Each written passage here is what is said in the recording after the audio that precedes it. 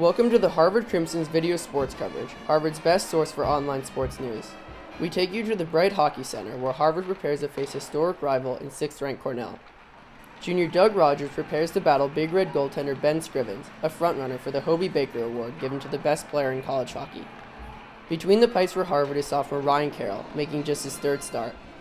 We pick up in the second period, and this faceoff won by the Crimson. Midway through the second frame, a penalty sent a Cornell player to the box, giving Harvard a man advantage.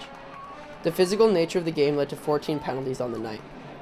The Crimson took advantage here, with Rogers finding freshman Alex Killeran, who rifled a shot past Scrivens. Roasted. Killeran's goal was one of 4 Crimson power play scores. Carroll, who earned first-star honors in the game, made 42 saves and helped Harvard go perfect on the penalty kill. Here, Carroll is seen making a few flailing stops. Someone ate his Wheaties. But the number of Cornell chances caught up with the Crimson, and Colin Greening eventually tied the game up with this one-timer. After sophomore Matt McCullum regained the lead for Harvard, freshman Daniel Moriarty added an insurance goal with his devastating top-shelf slap shot.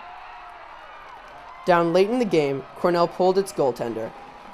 But, after a missed clearance, leading goal scorer and senior Nick Hoskren snuck in an empty netter to seal the 4-2 victory for the Crimson. Harvard had a lot to celebrate. It was the first time since November that the team recorded back-to-back wins. Harvard coach Ted Donato shared his thoughts. We're excited about the win. It was a good, hard-fought battle. Ryan Carroll was sensational, and I thought our power play was excellent. Ryan's worked awfully hard in practice and deserved an opportunity. I thought today he made a couple of spectacular saves on their power play. In general, your goaltender is always your best penalty killer, and I think he certainly was tonight.